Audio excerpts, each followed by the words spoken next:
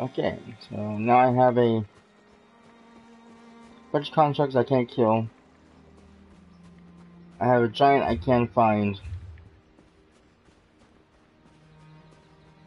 And pretty much 2 quests that are beyond me to complete. Nice.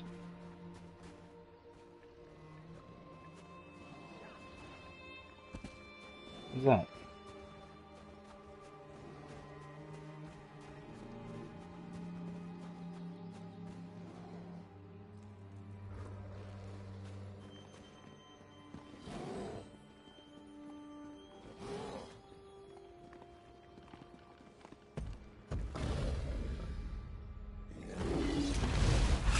Oh, ow! That hurt.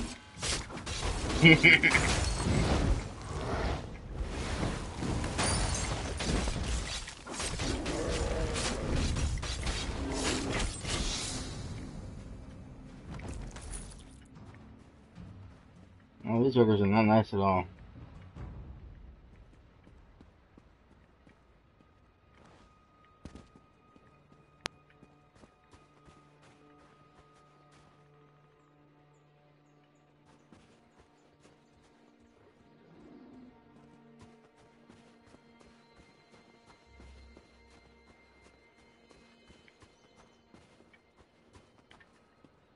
Hi viewers, thanks for joining me. I'm a little lost out here, unfortunately.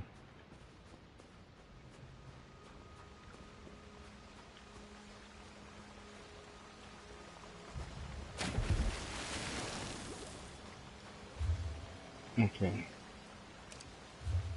There's a voice trying up over here. I think we're gonna head that way.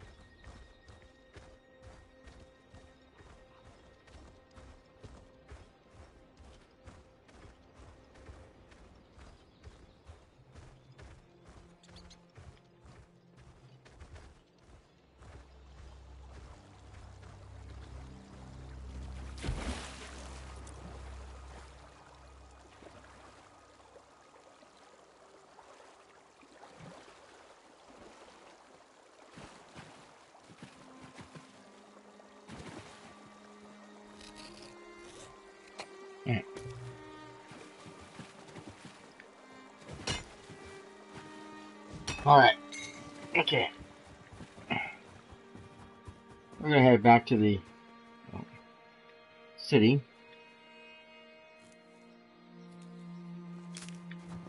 And then we're gonna go the opposite direction. We're gonna figure out where the king's at. And help him over there, because this is just ridiculous. I'm obviously gonna need more than one myself to do this. Okay, so the king is actually over here.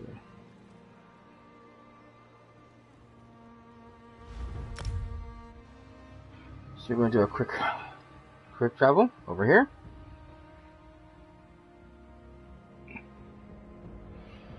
As you can see, it's a good sized map. They're about the size of any of the lands in Tamriel as far as the ESO goes. Obviously, lots of quests, side quests, the whole 9 yards. Definitely big enough to work with. So we need to go to that spot right there.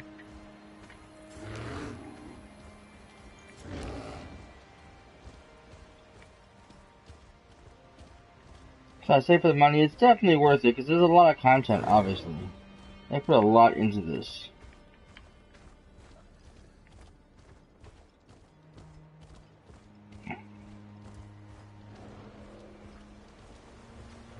And what I was looking at as far as the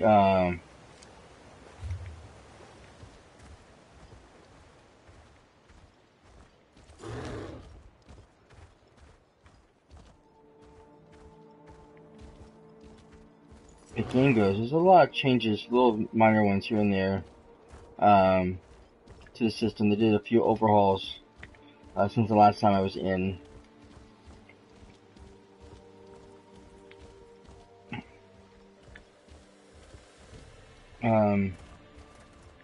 One of which I can show you right now, and that is actually, oh, there's another version over there. Cool. And that is actually the way that we do the journal now, as far as the achievements. The achievements have now been changed. So we actually have essentially for the DLCs, the quest, explorer. So everything's been kind of reduced. So like we used to have one for sky shards, for several things, but like I said, everything's been kind of changed and moved around. So you have to kind of find things.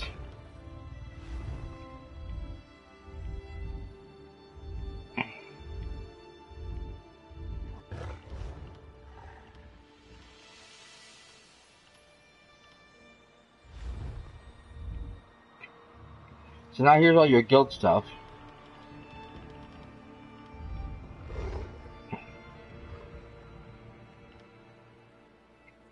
And the champion stuff. The champions. And here's now the sky shards, is now in the character. So you have to look in here to find your sky shards and what sky shards you have and don't have.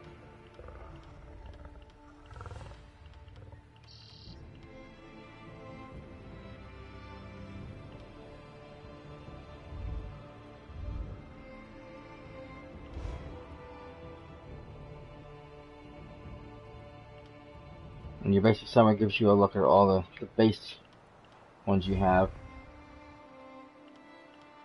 Now all your trophies are in one spot.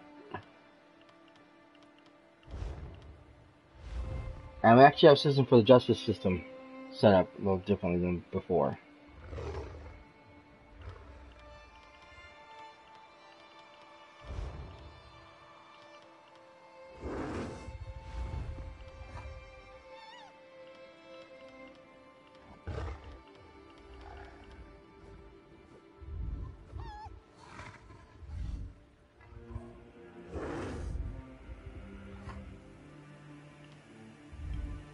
So they've also changed the way that we do the dye stations. They actually took away the colors. If you don't have it unlocked, then you won't see it. We need to go this way, so we can ship past that way shrine.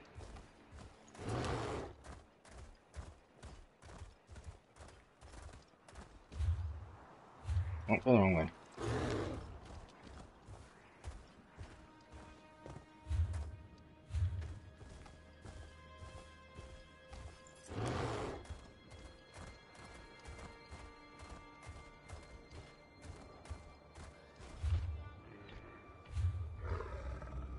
Ah, those are what I'm trying to think.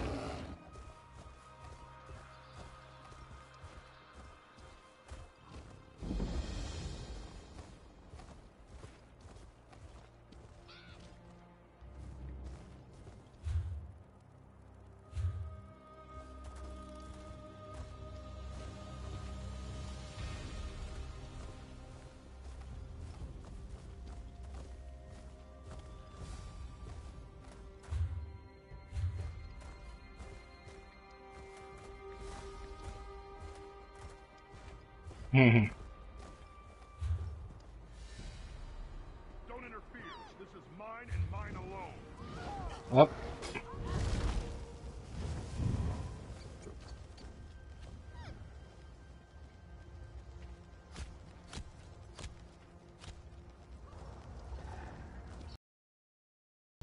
Okay.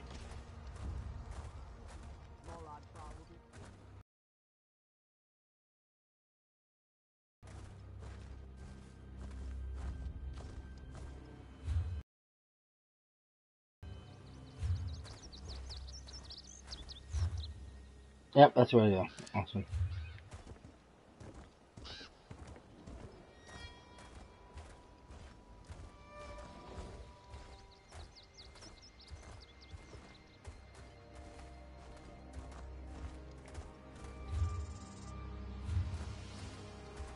Yep, we're going our way.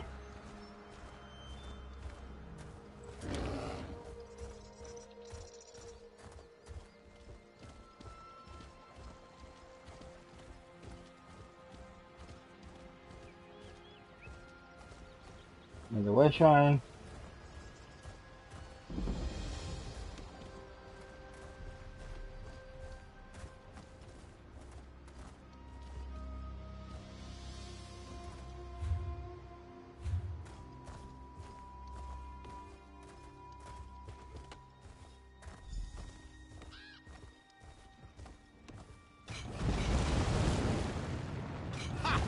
Don't let up! Hit the Winterborn with everything we've got! Here we are. Look at those catapults fly. I'm amazed the towers can withstand the punishment. The Bretons must have used orc crafters, and they built that place to last. But never fear, the Winterborn won't have a fort to protect them for much longer. Sounds good. Kurog summoned the chiefs of Hrothgar to besiege the Winterborn. One of our biggest problems are those Briarheart monstrosities. For every one we kill, 2 more take its place. Yeah, I know he's there's a solution, but damn if it doesn't keep eluding us. We need to get inside the fort, find out where they're spawning those abominations. But the damn harpies, we can't walk 5 steps without becoming bird food. Siege Commander Dolph's working on a plan. I hope it's a good one, for all our sakes. This is the Winterborn's final stand. We destroy the Briarhearts, while Kurog deals with their warlord, Iceheart. If we succeed, Kurog will have ended a threat that has plagued us for far too long. Maybe then I'll consider accepting him as our king. The harpies are surprising, isn't it? We're pretty sure they're all connected through the Hag Ravens, or whatever you call those ugly old hags. It wouldn't surprise me if the Briarhearts are also their creation. They're all vile, the lot of them. That's why technically they are.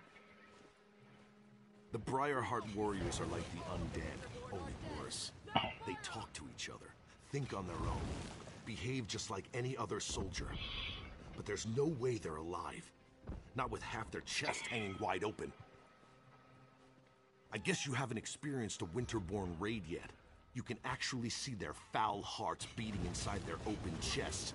Except they aren't hearts at all. More like some sort of malignant growth. It's unsettling to see, to say the least. You can say that. It started when he claimed the title of king. Many chiefs aren't ready to bend their knee to Kurog. It's not the orc way. But Kurog knows how to conduct a battle. Look around. No clan could muster a force such as this. Okay. Kurog believes that the orcs need a united kingdom. We've banded together to defend our land, but beyond that, we'll see. The Winterborn have been ransacking Hrothgar for years. At least Kurog has brought us together to try to put an end to that. Perhaps. But tradition sometimes is too high a wall to climb over. Yes. We're proud and stubborn people. New ideas, they frighten us. And Kurog is full of new ideas. A new city, a new god. It's more than many of us can take. But if he wins the day... Alright.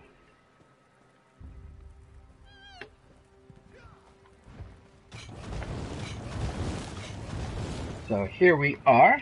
We need to figure out where we're going from here. Don't let up! Hit the Winterborn with everything we've got! I want all the soldiers from all of the clans to circle the fort. Iceheart won't escape from me this time. Our soldiers know what to do, Kurog. You can count on that. Then maybe this victory will finally convince you and the other chiefs to fully accept my claim to the throne.